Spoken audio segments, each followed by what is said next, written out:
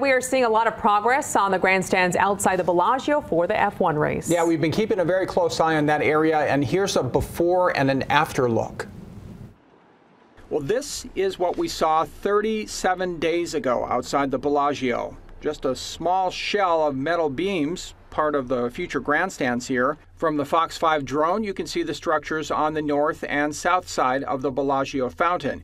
You can also see beams flat on the ground. How in the world would this all get done in time for F1? Well, take a look at all the progress in just 37 days outside the Bellagio. The grandstands have come a long way in that short amount of time. The grandstands are up, the seats are in, and some are covered in large sheets of glass. There is still work going on here, but we haven't heard exactly when this project will be done. And while a lot of people are excited about F1 bringing a premier event to Las Vegas and the money it's expected to bring, we talked to some tourists, including one visitor from New Jersey, who says Las Vegas just doesn't look like the Las Vegas they're used to seeing. I don't like it.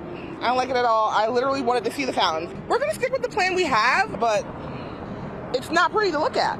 Like, it's not pretty Vegas. It's not. The F1 event runs November 16th through the 18th.